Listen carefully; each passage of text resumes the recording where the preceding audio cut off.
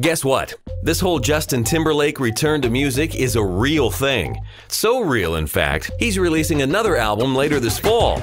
You're probably saying to yourself, but he just released an album. And not just any album, his second solo effort in 6 years. Why do it again in 8 months? Well, for all you math whizzes out there, the explanation will make sense. The new album is called the 2020 Experience, but it only features 10 songs. In November, JT is rumored to be releasing 2020 Volume 2 with 10 new songs. 10 plus 10 equals 20. Now you understand the album name, and now you'll have the full 2020 experience. Only thing is, not everybody enjoyed their JT experience. One music critic said Justin's latest lacks risk and innovation and doesn't offer any new reasons to commit.